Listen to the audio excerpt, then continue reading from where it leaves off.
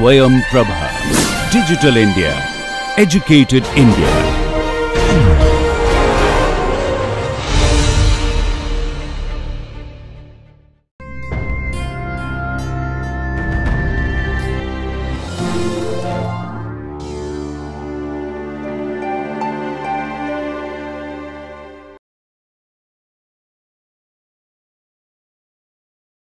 So hello and welcome to this NPTEL course entitled 20th Century Fiction.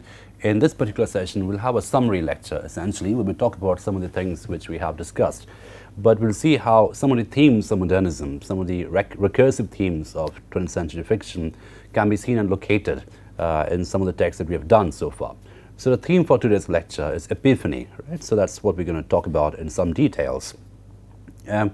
I did mention epiphany quite extensively while looking at Eliot's early poetry, especially if you remember the section from the poem Preludes, where the fallen woman looks up at the ceiling to see how the images of her life flicker across the ceiling. The word flicker being very important because that's obviously a cinematic metaphor that Eliot is using. It's flickering from some kind of a cinema machine, as it were.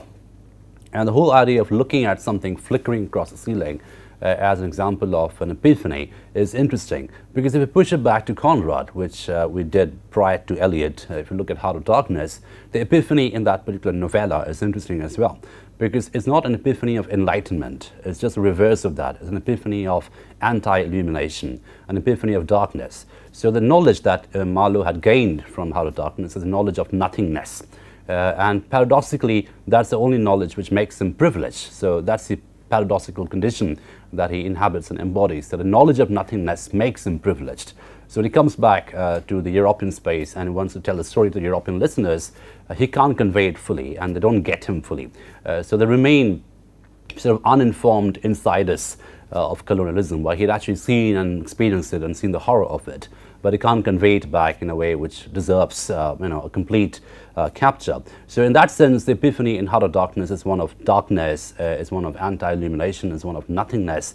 It's about the annihilation of the human subject, and the dying words of Kurtz, the horror, is a statement of the annihilation. So the finest specimen of Europe, and if you remember the novel, I mean, entire Europe, one of the making of Kurtz. So Kurtz is a European man, the perfect European man, who cracks up in the colonies, and he becomes a native, he becomes a tyrant, he becomes just anti-civilization, to the extent that the European machinery has to send someone to get rid of him. And that's a very recurrent theme which has been played across many times in popular culture as well. There are many films which have a similar theme. The best European general goes to the colonial condition and turns native.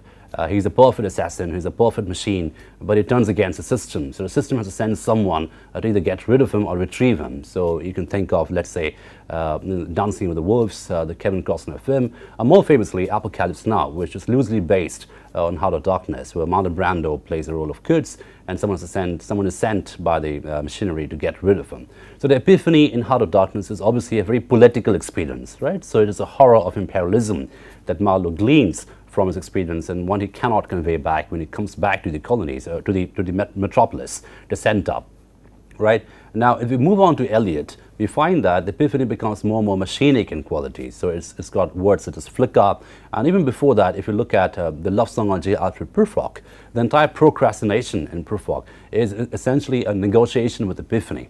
Right, so the negotiation with epiphany is obviously a neural experience. He's a nervous procrastinator, but it's also an existential experience. It's something which affects him existentially. It affects his self-esteem in a social space, right? So epiphany in Prufrock becomes a negotiation with the external space.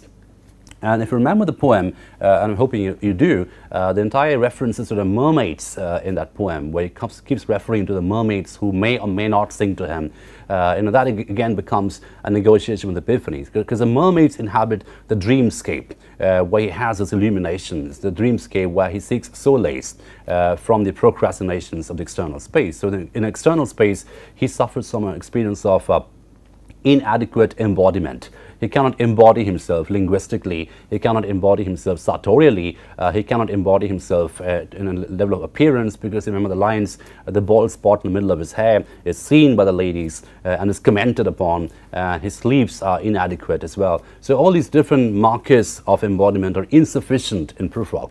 So the only space in which he can potentially gain any experience or gain any sense of fulfillment is a dreamscape, which happens to be inhabited by mermaids in the case of the love song of J. Alfred Prufrock. But of course the mermaids will not sing to him, and that's the recursive motive in the poem, and he keeps saying that, and they will not sing to me. So again, the epiphany in Prufrock is not about enlightenment. It's not about fulfillment, but rather the opposite of that. It's about anti-fulfillment, it's about anti-enlightenment, it's about the experience and the recognition of horror, the recognition of nothingness, the knowledge of nothingness, which annihilates them. But the paradox in modernism or modernist literature is the knowledge of nothingness is what makes you a privileged human subject. So the only seer-like quality available to the modern subject is possible through a negotiation with nothingness, through a knowledge of nothingness. You come back from an experience, you suffer an experience, and that experience elevates you existentially despite the horror, despite the darkness, right? So that's the whole paradox of modernism. The epiphany in modernism is not about elevation. The epiphany in modernism is about enervation, it's about exhaustion of the subject, and paradoxically, the exhaustion makes you a privileged subject. And we see a more medical example of that when you do Mrs. Dalloway, which is a text which will start off after this. When the soldier comes back from the war, he's seen the horrors of the war, so he looks around the metropolis, looks at the civilians getting on with their lives in the metropolis, and he feels completely disconnected. He has a cynical gaze, this alienated gaze, because he had seen the horrors of war. So again, the epiphany in Mrs. Dalloway is a medical condition where he has this PTSD, the post-traumatic stress disorder, is informed by trauma. So it actually becomes darker in Mrs. Dalloway. The epiphany is traumatic epiphany in Mrs. Dalloway. It's not quite so traumatic in Eliot or Conrad, but it's definitely existentially deep and dark. And that's something which is a recursive motive in modernism. Now, if we go along with this, and of course I just mentioned the fallen woman in Preludes, the prostitute presumably, who has this recognition of a life as being fragmented and horror-filled, and something which is completely dark and alienated from any recognition of society. But that moment of epiphany is important, because if you remember, I did mention Henri Bergson in my references to the modernist epiphany, and the whole idea, the whole Bergsonian idea of clock time and real time. So epiphany, of course, takes place in real time or psychological time, or what Bergson had called Diri, right? Whereas clock time is temps or shared time, something which is shared by everyone. Epiphany elevates you to a different temporal order. So in that sense, epiphany is a spatio-temporal experience. It's a neural experience, it's an existential experience, and in the case of modernism, it is profoundly political experience as well. Right? So the whole spatio-temporality of epiphany is something which we must bear in mind very carefully when looking at the writings of Conrad or Eliot. Now, if you come to Joyce, and one story you've done so far is Araby. The entire story of Araby is about the maturation of a human subject. It's about an erotic experience which cannot be conveyed except in religious metaphors. So the entire linguistic landscape in this particular story is very, very confused, because the boy is a Catholic boy growing up in Dublin, a very decadent Dublin, which the religion is very repressive there. The institutions are repressive. Everything is anti-freedom, anti-fantasy, anti-imagination, anti-eros.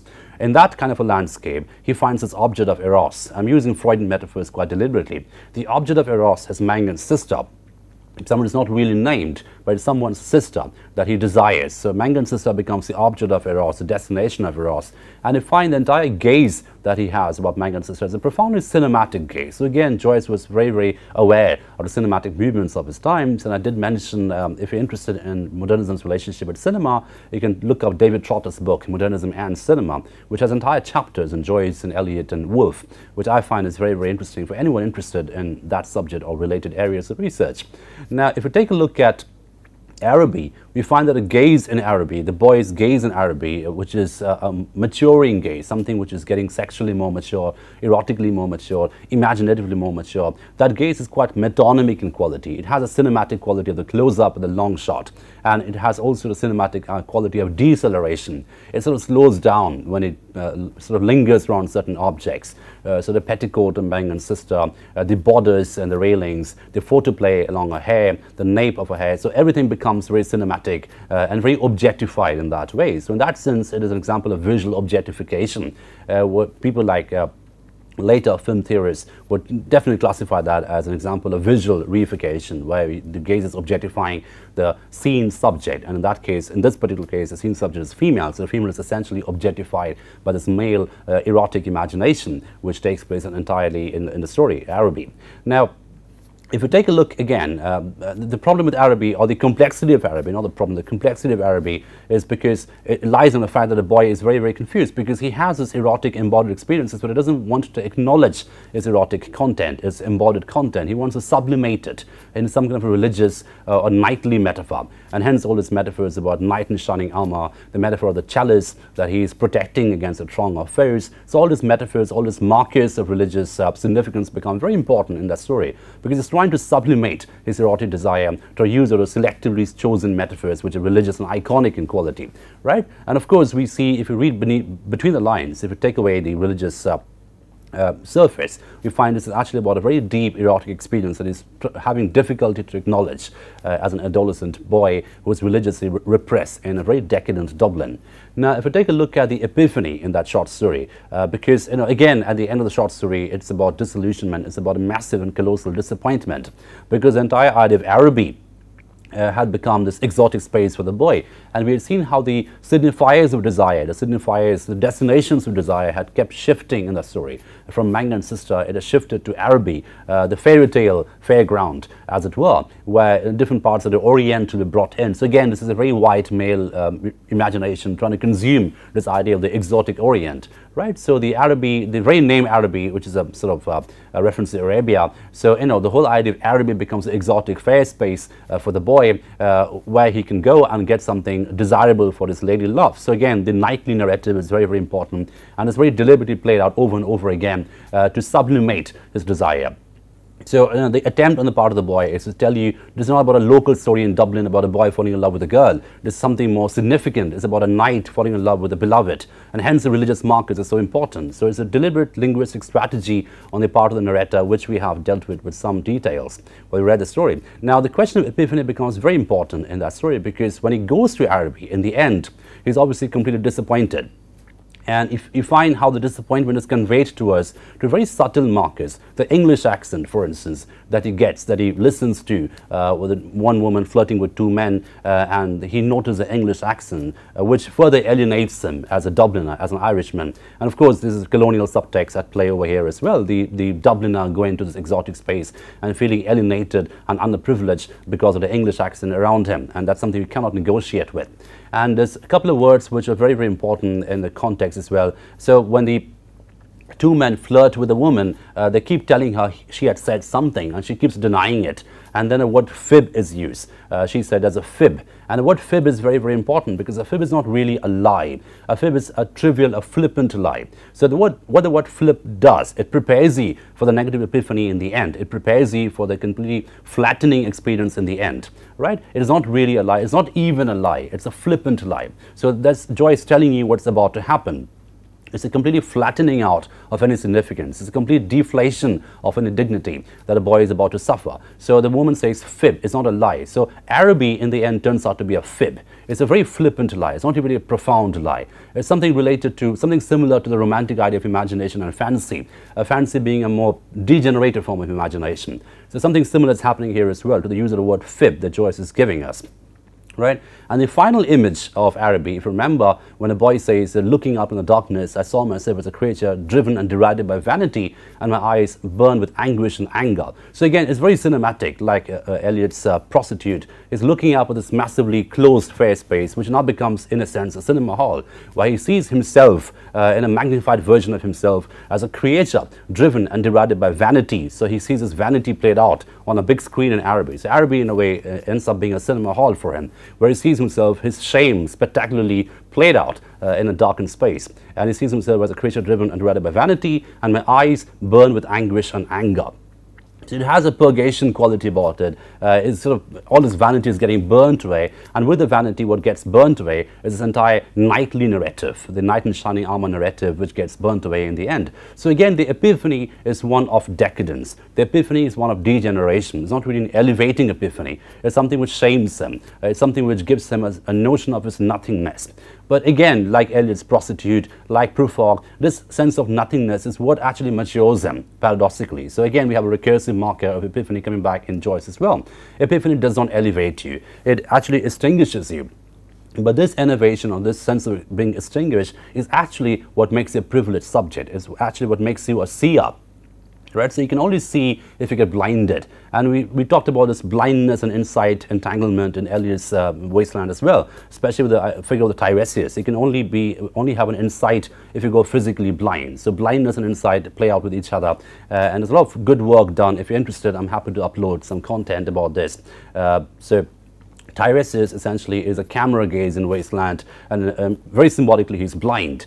So the insight that he has a price, and that price is blindness. So again, we have a similar kind of motive played out in Joyce as well. So the epiphany he gets in the end must distinguish him as a romantic, erotic subject, and that's the whole point of being derided by vanity. So, you know, I saw myself as a creature driven and derided by vanity. I had a full notion, a full spectacle of how vain I was, how filled with vanity I was, and that obviously, you know, ashames them, right? So shames them. So the sense of shame is very important. It's spectacularly played out, and that therein lies the epiphany. Like Conrad's Marlowe, like Conrad's Kurtz, the epiphany lies in a horror. It's not really elevating, it's not really existentially transporting to a superior category of existence. It actually brings you down to a more negative state of being, to a more annihilated state of being, which paradoxically makes you a more mature subject of modernity. So I just wanted to summarize the notion of epiphany using some of the texts we have done so far. With that notion in mind, with that understanding in mind, hopefully this has been a fruitful session for you. We'll move on to a more medical understanding of epiphany, which we'll see in Mrs. Dalloway, where you have a traumatic victim coming back from the war. And all his epiphanies are filled with trauma, informed by trauma, which he had picked up from the war, and how each epiphany, which makes him a superior subject, comes at the cost of not just his existential enervation, but also his medical and biological enervation. He's essentially a dying man, right? He's essentially a traumatic man. So he's someone who's almost fixated to his trauma. He can't move on from the trauma. And that trauma is a price he has to pay for his insight. So Septimus Smith and Mrs. Dalloway has this insight from the war, but the price he has to pay for the insight is essentially not just existential enervation, but also biological enervation. He comes to an end at the end. He kills himself in the novel, and that's something which we'll pay some very close attention to a very close reading of the text in due course of time. So we move on to Mrs. Dalloway in the next lecture. Thank you for your attention.